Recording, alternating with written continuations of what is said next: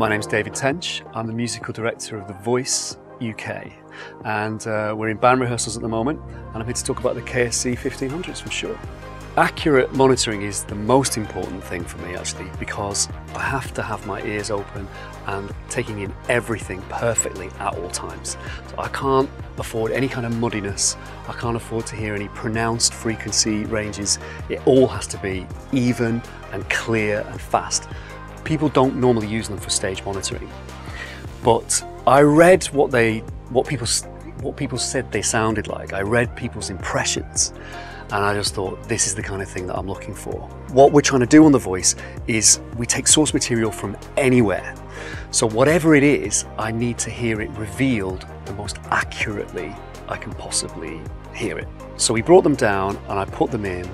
Straight away, it's like a veil had been lifted, especially in the top end. Everything was clear, but it's not just about clarity, it's about speed. And it sounds really weird to talk about sound with speed, but everything just is fast and tight with these KSE1500s. I don't know why that is or how. The only explanation I can think of is it's this electrostatic technology, which is available in speakers and other headphones, but it's never been available in this tiny thing. It's even actually smaller than this, because I've had these little molds put on to sort of improve the, to cut out the outside sound basically. But they're even smaller than this normally. So how Shure have done it, I don't know. But what it does for me is it just opens all the sound out. And it gives me a wide, what seems like a wider frequency range, bottom to top. And also this kind of tightness to the sound. That's all I can describe it as, a tightness, a speed, and for example, an upright bass. That kind of clank of the strings, the huge strings on an upright bass, the way they clank against the fretboard, it happens so fast and it has its own place in the sound.